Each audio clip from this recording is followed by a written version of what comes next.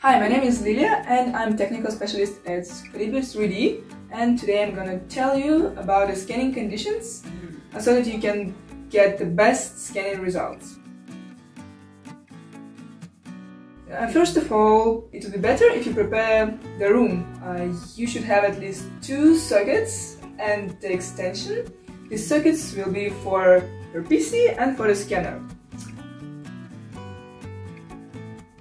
What's also important is the temperature. It will be better to scan in a room with a temperature from 5 to 40 degrees. And also, please consider that you must have enough space around your object. When you walk around the object, you must have at least 1 meter around this object, so that you don't run into other different things which might be also in your room.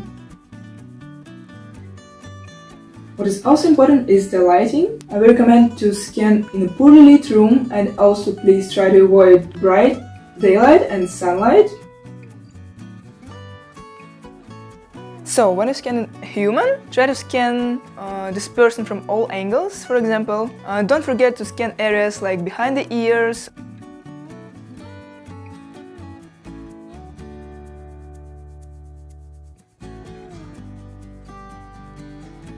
or under the elbows, so that you don't lose any important data. It's much more convenient to start scanning a human being from top, so downwards.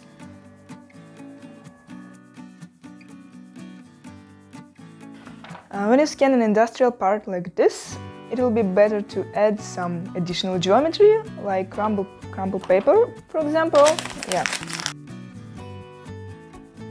You will have to put these crumpled papers all around this industrial part. Also, when we scan things like this in geometry tracking, you should turn this thing around so that you can scan it from all possible angles, like this and like this, so the scanner sees all the small details and holes and hollows of this mechanical part.